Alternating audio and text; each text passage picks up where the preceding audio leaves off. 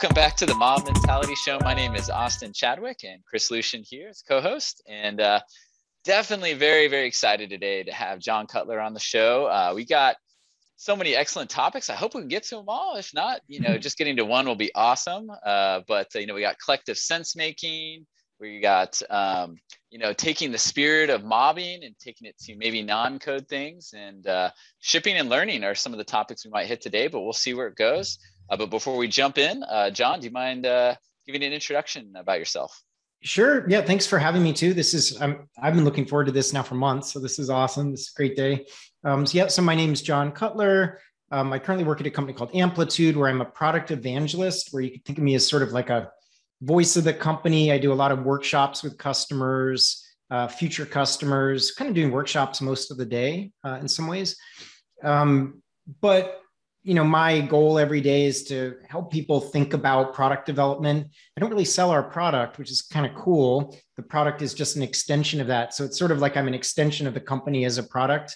And I do what I really like to do. I use Twitter a lot, and it's kind of an understatement.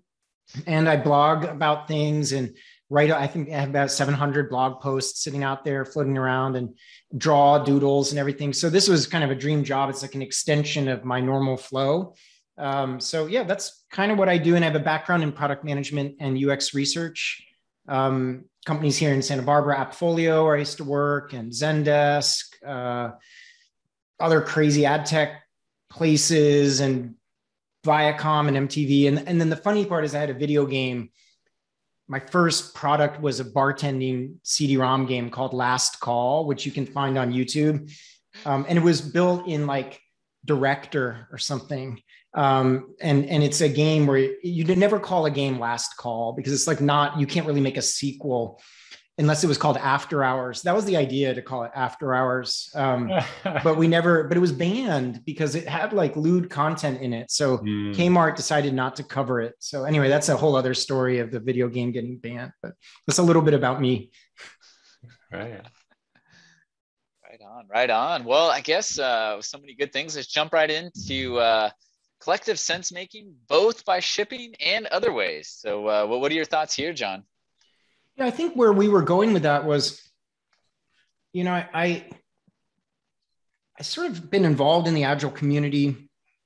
So product manager, involved in shipping code, right? But as I started to think about it more, I started to really think about this kind of sense and respond loop. Or we have this saying at Amplitude: are you shipping faster than you learn, or learning faster than you ship? And so what I've increasingly seen, and it's kind of fascinating, because I think it really depends on who you're talking to. I think that a lot of companies are actually learning faster than they can ship. Like fundamentally, they have a problem. They're wading through maybe a lot of debt, or it's just very difficult for them to deliver anything at any rate. But I guess maybe just due to the luck of the different companies I've worked at and the companies I interact with, the other end of the spectrum are companies that are shipping way faster than they can learn. So their ability to deliver stuff is far outpacing their ability to sense whether any of this stuff is working in the market. And so that's kind of where I was going with that thinking, where I think it's putting a pressure on teams to really think about what the constraint is. Is the constraint how fast you're delivering software? And I remember sort of saying to Gene Kim, or talking to him about this, and I was like, well, how much of the investment is going to knowing whether any of this stuff is working the way that you think? Like if you were to spend time developing new features versus figuring out how to know how people are using the product right now, or as we used to do at Appfolio, we used to get in a van and go and visit customers and just step away from the keyboard for a week. That was a better use of our time to do it. So that's kind of where I'd be curious on your all's thoughts with it, because it's something that I think about a lot, where it's important to talk about. And it's also important to talk about that it's not everyone's constraint. You really could be in a situation where just building the muscle to deliver anything could be a major advance. And then maybe just building the muscle to deliver something that's even marginally useful could be an advance. And then building something that's marginally impactful for a customer could be an advance. And it keeps on kind of going as a muscle we need to build more and more and more. So that's kind of my thoughts on that. I don't know what you all think about that. Yeah, I actually really like the idea because you know, you can definitely have a really tight development cycle without tons of customer feedback, or not even customer feedback, but maybe like heat maps and stuff, just automated data collection about what the customer is doing. And I think I have a couple of stories. Once I was working with the military, and the feedback loops were slow, so we were kind of like in that space of not shipping fast and not learning fast. And then an emergency kind of started happening, and they kind of said, we need software right away, and we just need this working and in production as fast as possible. And so then it went to we're delivering fast and we're learning fast. So it was kind of like a light switch, where they went from one to the other. But I've been in other situations where delivering fast and learning slowly existed, and in those cases, a lot of the times, as a developer, I just say, hey, let's just throw Google Analytics on this page real fast. It's a one-line copy and paste, and we'll just see if anybody goes to this part of the site. And all of a sudden, there are like massive changes happening in the application based on a tiny little bit of data. And so, yeah, I've definitely had experiences, over my career of being in each of those scenarios, I think. And then the learning fast and delivering slowly, I don't know if that's as common as delivering slowly and learning slowly. Yeah, that's a great way. I mean, really, that would happen, right, where there's just almost like a massive inventory of learning. Mm-hmm. Now, the problem there too is that inventory of learning is growing stale too. So it's depreciating, sitting there. But that would happen, for example, it happens a lot in industries where it's like our field sales team, we have people in touch with customers every single day. We have all this stuff. We just, there's the word just, like, we just know we need to ship, but we can't execute it. We just need to execute. We just need to ship this particular thing. I'm just acknowledging that sometimes that happens, right? Like if things do grind to a halt, you can accumulate this inventory of learning. I think one other interesting part is you could think on a macro cycle for a company that at first, you haven't really done anything yet. And then you learn a little bit, which is the kind of kernel of the idea. And you kind of go in and out. It's natural to it's not like you ride the perfect line between shipping and learning. It's more like you're dipping into the kind of learning area, then you come back, you're in this sort of period of like a lot of execution and a lot of delivery. And then as the business matures, often there's like a little less to learn. So as you've had a product that's been out in the market for a while, you've got the backlogs, like you're very rarely surprised by feedback from customers. So I think that's another thing that's important mentioning, is that there's almost like macro cycles of this. I think the trouble though is a company that is so confident that it's learned everything, and then really it's getting disrupted. Like it really has not flipped the switch into the new. It hasn't hit the inflection point where it needs to dip back into the learning well again. To do that. So yeah, it's a kind of interesting way to think about it. I think about it a lot. Yeah, and I'd be curious. This is an area of learning and growth for me that I've really been striving to get better at lately. And I kind of have a story, and I'd kind of like your advice on it a little bit. So I joined a team, and it kind of felt like the scenario. It's a cigar. Sorry. Okay, keep going. Oh, okay. I guess it's solved. All right, done.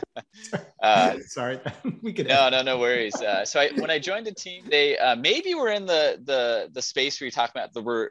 At least internally, it felt like learning was high, but the ability to ship was low. So a lot of things weren't automated. It was hard to get things out. It was a slow process. So we worked really hard to reach that kind of like CDZ, the continuous delivery zenith, right? And so we automated a ton. We really sped up the feedback loops internally. So like, even if we weren't shipping to the customer on day one, we were getting internal feedback every day or very quickly. And then we were at the point where we could release daily or multiple times daily to the customers. And so we kind of overcome some of those hurdles.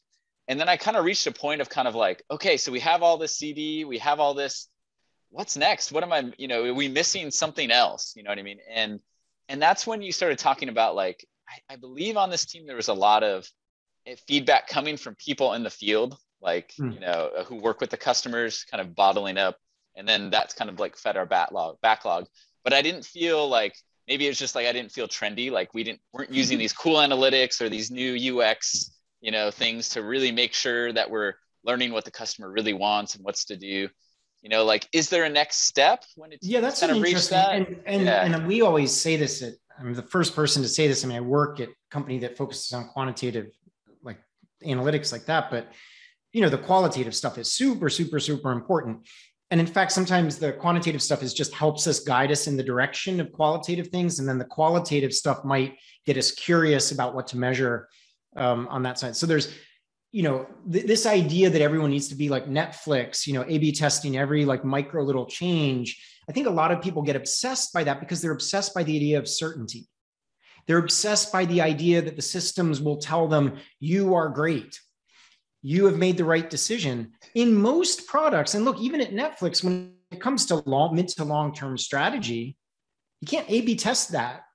You're not like A/B test. Gibson Biddle has a great talk where he goes through 10 years of Netflix iteration to work on one capability. Failure, failure, failure, slight little movement, failure, failure, failure, slight little movement, strategy, movement, strategy, movement. And so one thing to think about, I think, is that people think the quantitative side, people look to the quantitative side for, especially maybe more like analytically minded people want that level of certainty that it works 100%. So to make that clear in the beginning, I think sometimes sometimes people think the next level is just fancier forms of experimentation. And certainly in some businesses, those are the really interesting things happening. Like imagine running, 200 concurrent A/B multivariate experiments behind feature flags, and you've got to determine what's impacting what and has anything broken. There's a lot of stuff in observability around that. Like, are we these super complex systems? That's certainly like next level in its own regard. But for a lot of companies too, it's how do we get more strategic? How do we place a portfolio of bets? Like we're very safe at the moment. We're just kind of exploring the same area and we keep kind of coming back to the same thing. If you think of a product as a series of promises that we keep, and that basically we reinvent how we keep those promises. The promises tend not to go away. They were the same 20 years ago as they were right now.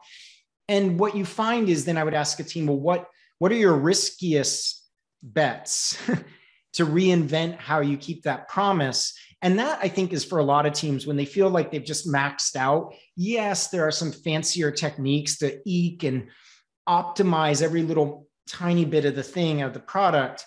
And sometimes those create step changes and new novel findings. And certainly companies like Airbnb and other people have great examples of doing amazing work with that. It's not necessarily the next level for every team about where they're at.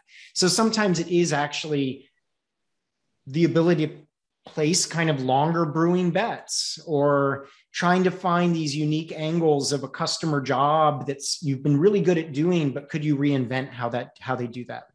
And so I think that that's the next level for a lot of teams, is creating, how do you place a portfolio of bets? Some that are like a lot riskier where you can learn faster, and then some that are a lot safer that are probably less likely to kind of change the business. So I think that I have a talk called Think Big, Work Small.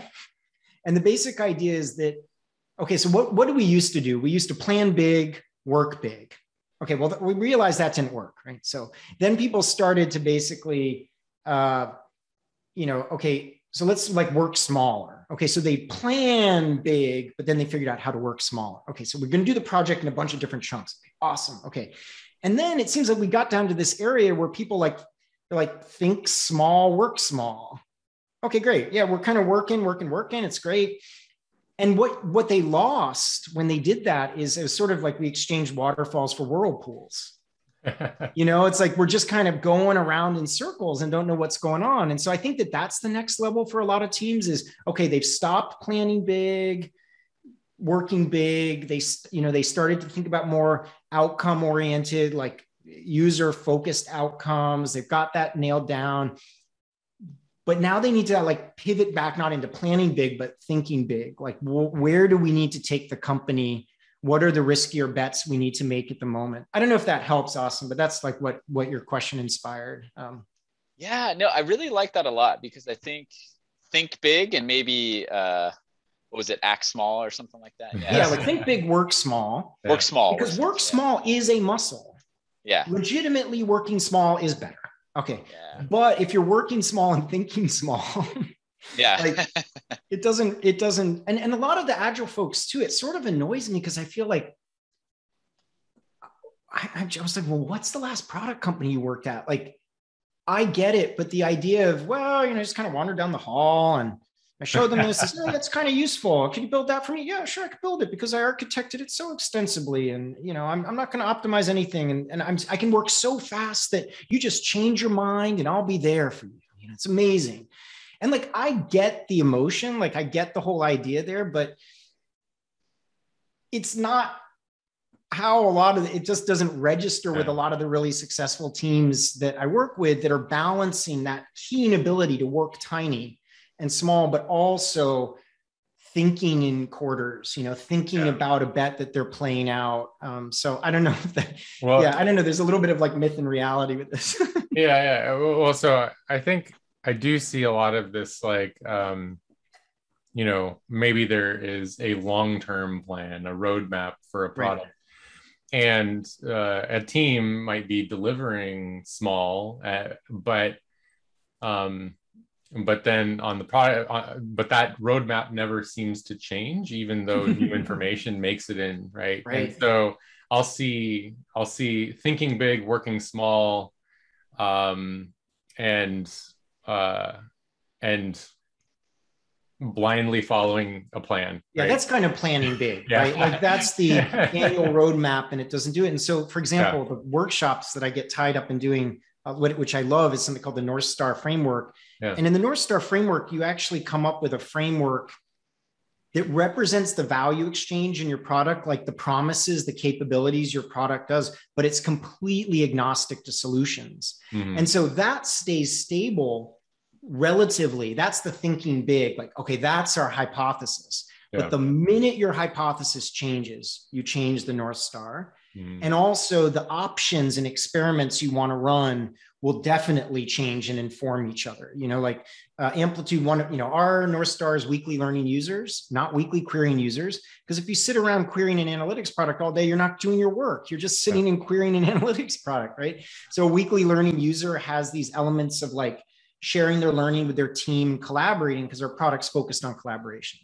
So our inputs are basically activated accounts. You got to data into the system. It's got to be clean. It's got to be working and running, and you've got to get your team onboarded. Broadcasting the learnings, which is like I share with Chris a learning, and then consumption of learning is the long tail learning of the learnings that I shared. So if it becomes the dashboard for our team, that becomes something that like that's another input. But the interesting thing is that hasn't changed in the 3 years I've been at Amplitude. How we've focused on solving those and moving those levers has definitely changed to do it. So that's that kind of like think big, is you got this big idea. We're not planning big, but we've got a hypothesis out there that's bold and interesting. And then we're obviously trying to work small. We're trying to experiment. Well, so to me, like it kind of gives you this a feeling of maybe, to me, it's thorough exploration of the 80-20 rule. Yeah. So like, at all levels of the product. So, because, I don't want to be feature complete in this one area. I want the 20% that the 80% of the users are going to use and in that area. And then I want to then satisfy this other area and this other area and this other area. And as the product gains adoption, then start exploring that 20 to 80% or the 20 to 100% of remaining features in that area. But I see lots of people do micro iterations down that same path and then become feature complete everywhere. And they sacrifice all the benefits that they get from lean or agile, that sort of thing. Yeah. It's, Austin, I didn't know if I looked like you had something to say. I didn't want to jump in. Please go. Please go. Yeah, I was thinking there too, that back to this idea of promises that the product keeps, and thinking about that, like a very common thing is, what are those teams doing? Well, they're just spit polishing the product. They're just like finishing it. What's that team doing? They're innovating. Yeah. Oh, they're innovating over there. And it's the same promise. And they basically siloed the team. Like, that's why I'm not too comfortable. Like, there's these idea of like pioneers, settlers, town planners, or, are you the loon shop person, or are you it kind of makes people out that we're all very unidimensional. And I think this comes to the sense making thing and kind of moving beyond stereotypes that people have, where, I might want to do that pioneering thing for 12 months, but then I want to slip into this other mode, Like, so I think that that's one element here too, that your comment reminded me of, is what does it mean to innovate? And then how do we silo those people? And then what would it mean for a product team to always maintain like a nice portfolio of bets? Like, oh, we can water the plants with watering cans right now, or we can deliver the water by drone. The drone thing may not work. So you know what? We're probably not going to be successful at doing that. But if we wait like 10 years or assign it to drone team X, or just try to outsource it to some other company, like we're not going to build the muscle to do that. And maybe one, I think you've kind of answered it, but I'll ask a clarification question to make sure I got it. So like, think big, work small might be like big thing, but then you run a small experiment to find out if it works from the market or whatever. So big doesn't necessarily mean like time or size is kind of what I'm hearing. It could be big as far as what's a differentiator in the market, or what's big cost of delay return, or any of that kind of stuff. Totally. It is not. That is a great point, because I think MBA students, everyone is persuaded to think of like bold vision, big vision, chatbot strategy or something like that. Like it's very bigger is better. The plan, what, your first 90 days, then dream up how you're going to spend money in the next 12 to 18 months. And then you'll spend that and you'll get forgiveness for another year. And at that point, you've been at the company 2 to 3 years, and then you can just leave gracefully and then probably get paid more to join another company. And no one will know why it didn't work too. So there's this whole push to basically push for big batches and big ideas to carve out the budget, carve out the space you need. Totally not that type of thinking.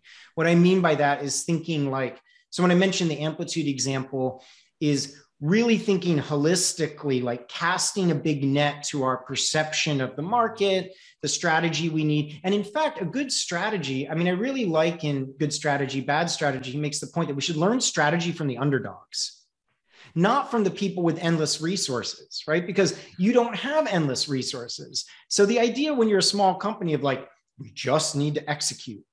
They're looking at the massive company that has so much fire. Like, I hate military stuff, but they've got like a lot of pawns to throw at the problem, And if you look at those companies, you are not going to be able to be like that company. You're not going to juggle 18 balls in the air. You're like not going to be able to do it.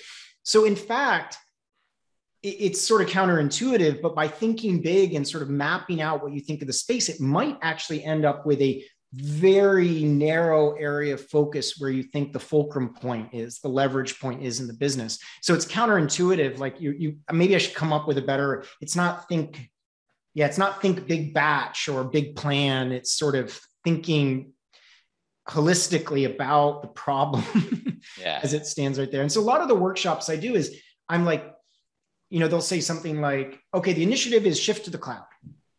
Like, why? That's a solution. What do you mean it's a solution? It's like what we've got to do for our transformation. I was like, well, no, it isn't. Like maybe shift to the cloud is the wrong idea. Like, why is the cloud the better thing? What are you trying to achieve with the shift to cloud? It's gonna be faster. Why do you need faster? Like, let's get down to the real mental model here. Like, what is the crux bet here? Is it you're going to go out of business if you can't ship, or is it that like you need to innovate? And so at the end of that exercise that happened this morning, it was, we're in an industry that throws a lot of new complex data types and data models and things we need to understand. And it's extremely difficult to have new business without a way to be able to scale the kind of complex domains that we need to cover in an on-prem solution. Okay, now I've got something to work with.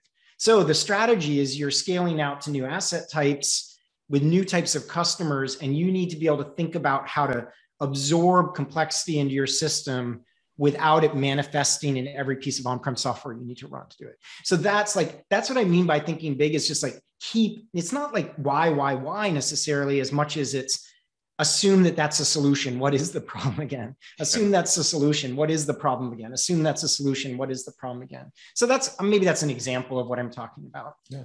Okay. Your comment earlier about allowing people to move between roles or in the town, I think was a good segue for the specific examples of applying the mobbing idea or spirit to non-technical teams. So just wanted to kind of explore that a little bit and see what you. Yeah, I mean, first I would kind of shine. I mean, we had like Woody at a company that I was at, like I follow the work, and, so I've participated in this. I think had Tim Ottinger barking at me in a room or something. I've done some of this, right?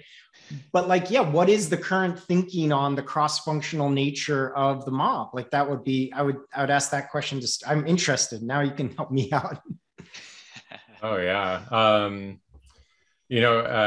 I think there's an extreme version of this. Val Labs in Japan, they manage train data. They're really interesting, but they mob everything. They mob HR, they mob finance, they mob they mob everything, like the whole company.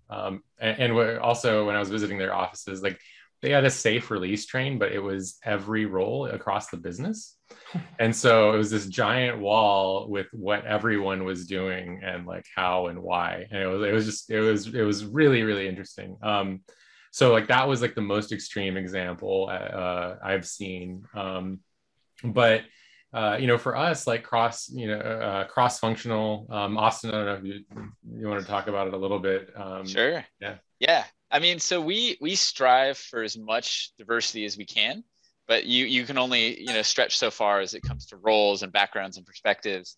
And, so we just are always seeking that as much as we can. So, I mean, we love hiring people from multiple different backgrounds, whether it's QA, whether it's, I love pulling non-technical people into the mob as much as possible to be like, hey, we're struggling with this design. Can you come in and give us rapid feedback as we change it? And then sometimes they give the feedback and, go away, or sometimes they hang out and they love it. I've heard of some mobs where the product type person is maybe not on the call all day with the mob, but one screen is looking at what the mob is doing the whole day. And so if they see something interesting, they'll pop into the call and be like, hey, I have feedback on that or whatever. And we had a product owner. We have a product owner that would actually lead, it's a remote team and we're using like TeamViewer or AnyDesk, but they basically had the TeamViewer up all day and just spontaneously jumping into the mob whenever they saw something that they were working on and they had feedback on.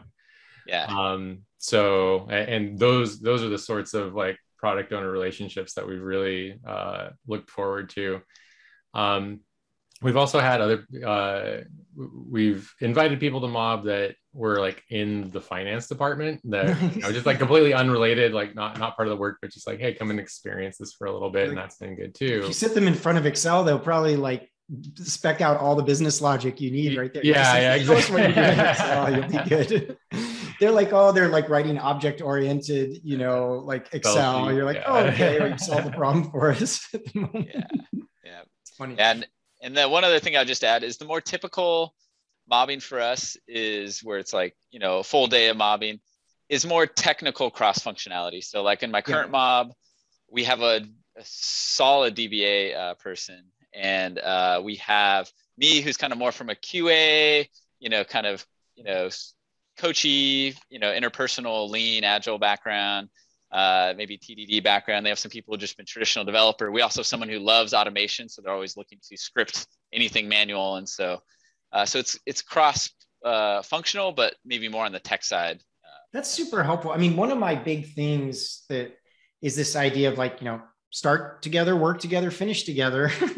And so starting together is something that I'm really passionate about. I'm passionate about all three of those. The finishing together is the outcome part, right? Like that starts work together. People generally understand. They're like, oh, kind of work together. They don't really understand, but they think they get it.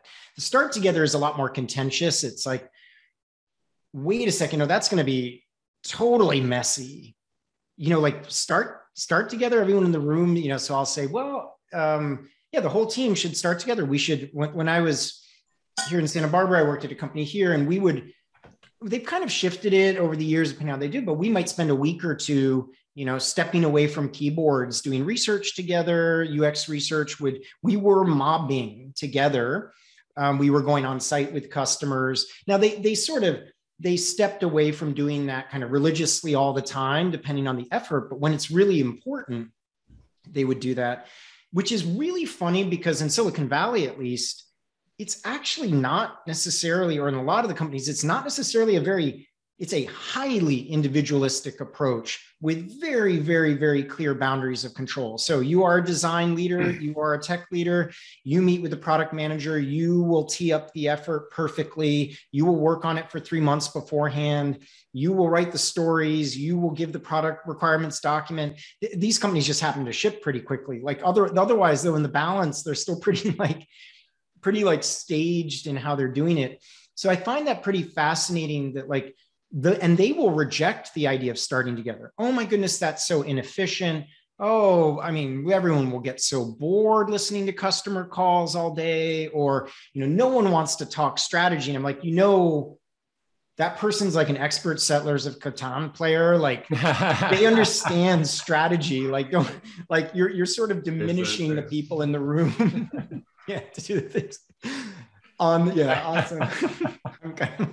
So you get the idea that it's like, it is very interesting to me that even something like starting together can be pretty contentious, but that's sort of in my world when I'm thinking about a really cross-functional kind of mob or group of people and sense making. There's not code writing happening at that particular moment, but it's certainly like, using event storming, for example, is like really effective activity to get different people involved. Interesting thing about event storming is, I really do, it takes everyone to step a little outside of their comfort zone. So, developers want to make it very, very quickly about a data model, and then you've got a UX researcher who's coming from a background of customer journey mapping.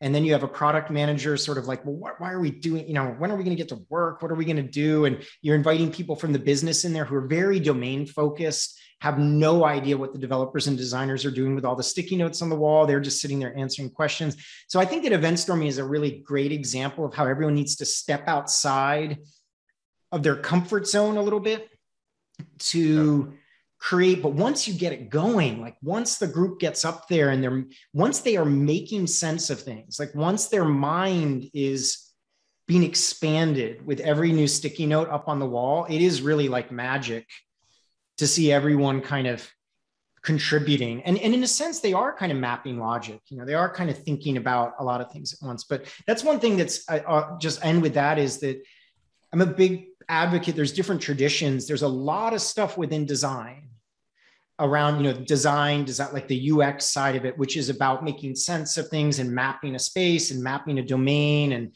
understanding like the nouns and verbs that the people use. There's tons of stuff in the design community.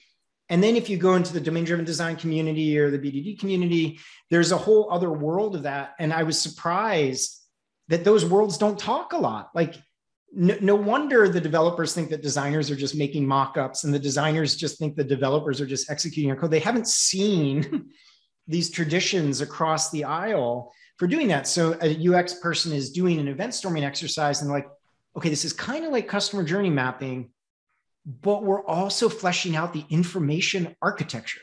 Mm-hmm. It's like, okay. And then the developers, there's like, we're kind of doing functional, I'm not an expert in this, but like, we're kind of doing functional programming. And I'm thinking about the data model. Yeah. And then they're both using their words, but they're talking about a very similar thing. And the product manager is like, well, we're figuring out what the problem is here. So they're each using their own language, which I think is fascinating. Yeah.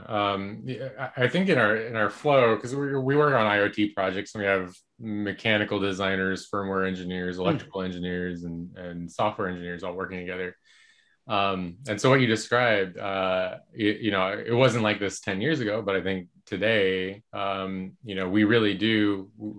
We say, hey, we're going to build this piece of hardware, and it's mechanical, electrical, firmware, and software. Often is started roughly around the same time. Everybody's kind of starting together. They're not, obviously mobbing, but maybe some of the other engineering roles are kind of treating it in a more traditional way. But we have started more of this like cross team or cross departmental lean coffees happening, and just talking about how do we work better together often. And trying to come up with action items about, how to work well together in this cycle. And it's been really good. So it's kind of evolved to that once the software was operating in a certain way. So that's been a really good side effect. I mean, you need the foundation of those things. We have Jack McCloy is on our team at Amplitude, is working on our design systems like thing, and he, that's just a great example of, you need certain technology and things to fall into place. I mean, I remember being a PM on the team and just seeing these designer and developer just struggling to work together, because it was more like, I'm doing this in Figma, and then it's like, oh, and then literally after thinking about this, it's, the designer's like, oh, this is really cool. Can I just start checking in this stuff? Like, you've just, why not? Like, I'm working on it, you're working on it.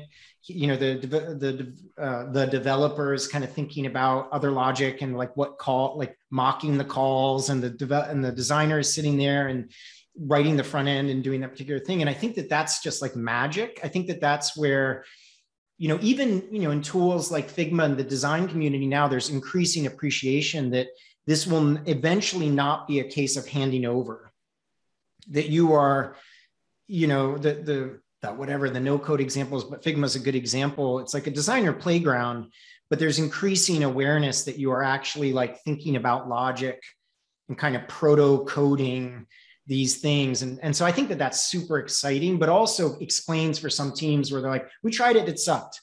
Well, of course you tried it, it sucked, because you sat around for like 5 hours waiting for something to happen. Like, that's not really magical or fun to do.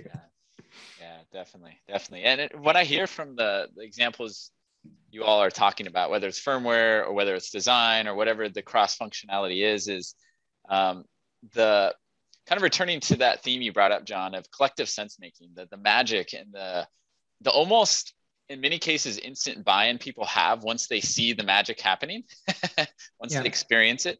Because I've been hearing some horror stories lately on social media of people being put in their place, like, oh, you're a developer, you can't speak up about the design, or you shouldn't be speaking about the product, or, you know what I mean? Or, and it coming from both sides and that kind of thing. And I think, these event storming or mobbing or whatever collective sense making thing you can do, cross-lean, team lean coffees, once people start seeing the value of the multiple perspectives, the light bulbs I've seen go off before. And maybe this is a covert way, maybe it's a little controversial, but I've been doing it more lately, is that whenever it's almost like ad hoc mobbing, where as soon as I start to see those maybe biases forming, or like people waiting, or, oh, those guys over there, I'm just like, well, let's just add them to the call and let's figure it out right now, and then like, that's an amazing point. I mean, it also speaks to the idea of, I write all these funny things about high work in progress or other things like that. And so there's 2 funny quotes that come from that. One is talking to a team. They're like, we know it's working when we spend longer on it.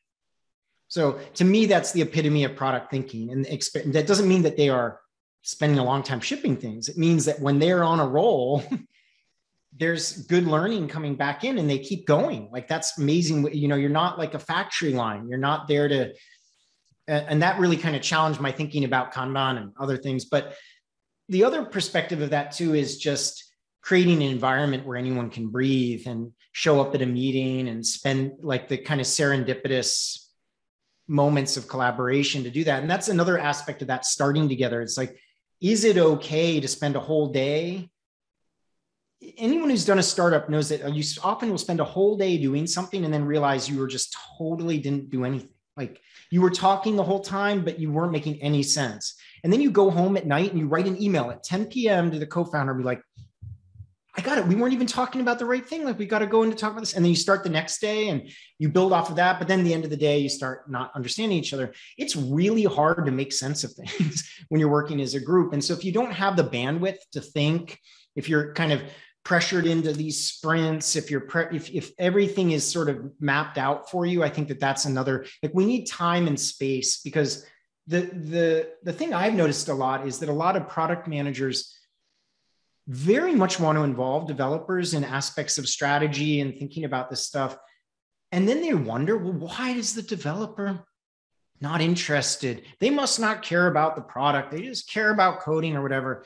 You go and talk to the developer and like, actually, our whole incentive structure as an engineering team is shipping stuff. And I have a day job.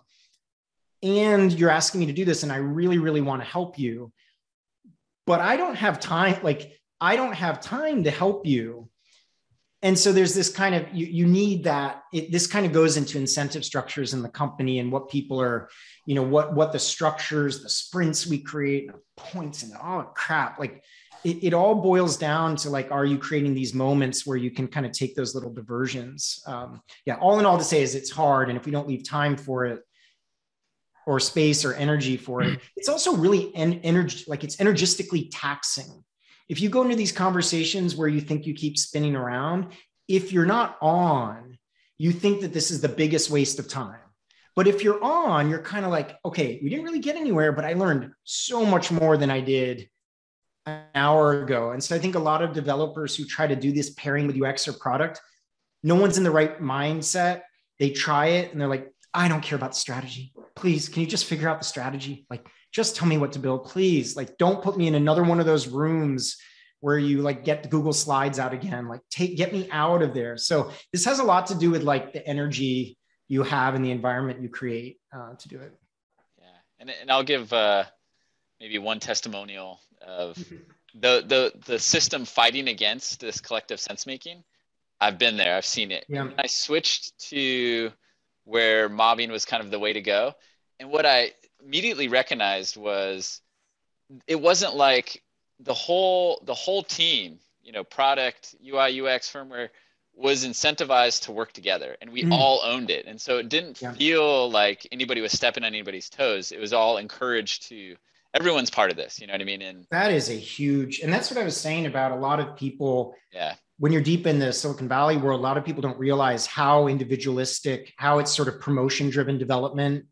Yeah. It's employee retention driven development, and the two are related, which is sort of like, well, we got to keep that person. They want to use Kafka. So, all right, y'all, we're going to use Kafka. Like, we're going to do a pub sub system for that. And someone's like, we don't really need to do that. Oh, but they wanted to try this technology. And so like 12 to 18 months later, people are like, well, what did Joe ship? Well, Joe is like collecting the stock options and is now on to the next company at that point. So that's like weird. Talk about incentives and talk about the companies also we use as role models. I think it's important to have diverse set of role models for how companies work. That's why I like how you all, not specifically talking about your employer, just promoting how people tell stories about other ways of working gives a nice counterbalance to like the myths and heroes that we create out of the Bay Area, for example. Yeah, absolutely. Okay, so we're running up on time. So John, is there anything that you wanted to plug or share before we close? No, I mean, this has just been great. This I've been looking forward to months. Like I said, this is amazing. We could chat forever about it. Nothing to plug.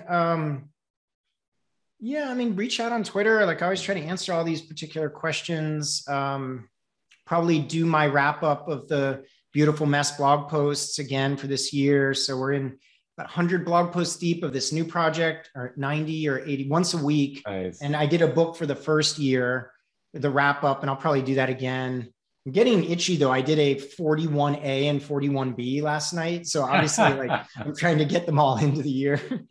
Maybe do that, but yeah, just reach out. It's fun. Yeah. And I think tell the stories. And one thing I think one offer would be is if you can't tell the story yourself and you want someone to kind of like talk to you. I did this for a CTO friend recently, and there's a Twitter thread that just like blew up where he said, I do not want to talk about this. I cannot talk about it, but the world needs to know about it. It was a story about how he basically like pulled the brakes completely on everything. And then the next day they just started like had, 100+ people just work on one thing and like regained the trust in the engine going. So if you ever want that kind of thing, I mean, just you get in touch with me and then I'll tell the story and put my like, social capital behind it so people believe it. Yeah. So I could be stories as a service as well if you're eager to tell that kind of story. So all right. Well, cool. We'll put your Twitter handle in the show notes as well as your blog and make sure cool. that happens.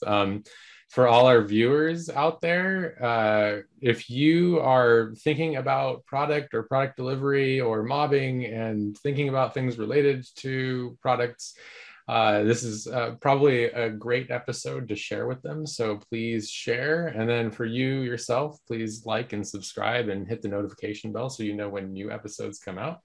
And until next time, we'll see you later. Bye, everybody. See you. Bye.